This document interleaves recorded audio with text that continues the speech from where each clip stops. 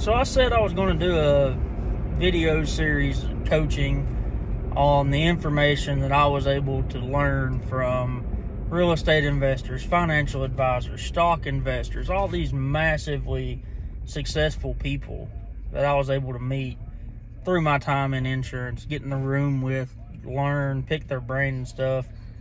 And I'm going to do that. But before I get into that, I want to talk about something that's far more important. And that is the relationship of faith and success. Because I'm not sure about where all you guys grew up at, but where I grew up, there was a negative relationship with most people.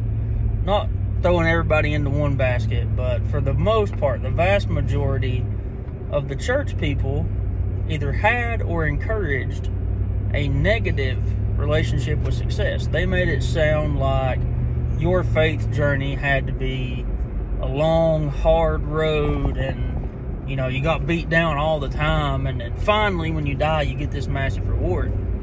And the greatest reward is yet to come, no doubt. That doesn't mean he doesn't want you to be successful here.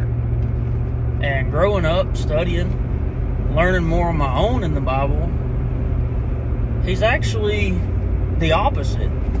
God actually repeatedly talks about the abundance that he wants to give you and I. And he's the God of everything. He's everywhere. He knows it all. And he controls it all. Why would that God create us to glorify him and want us to be beat down forever? He wouldn't. He doesn't. There's very few times, and I'll expand on this. I've got pages and pages of notes, reference verses and stuff that I do want to get into. I'm not sure if it'll be a short series or if it'll be a couple of pretty long videos where I just go over it all. I'm not sure yet. We'll see how that plays. There's very few times he talks about having just enough. Now, one of those is the faith of a mustard seed, very, very tiny, would be enough. That's enough faith. That's the faith that it takes. But read the rest of that. The faith of a mustard seed is just enough faith to look at a mountain, which I'm looking at several. That's enough faith to look at a mountain and say, move from here to here and have it be done. That's just enough. Just enough belief to do something extremely massive.